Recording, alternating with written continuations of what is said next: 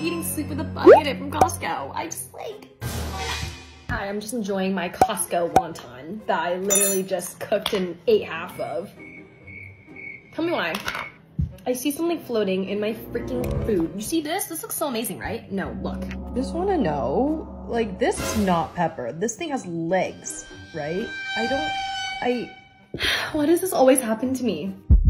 So what do? Am I gonna still eat it? Because this thing is so good. It definitely came from the vegetable or something, because there's no way that this thing leached on the freaking shrimp that I just sucked out of.